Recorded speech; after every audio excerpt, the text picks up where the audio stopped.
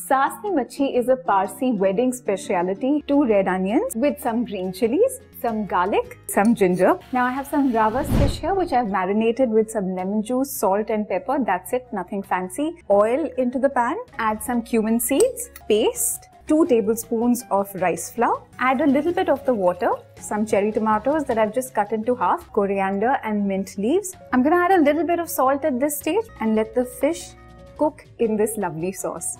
Now take the flame up to high. What I've got here is 1 egg, some sugar, and add the vinegar as well and whisk it. I'm going to take out the fish. I'm just going to drizzle this in little by little and whisk it in vigorously. Now add the fish back into this sauce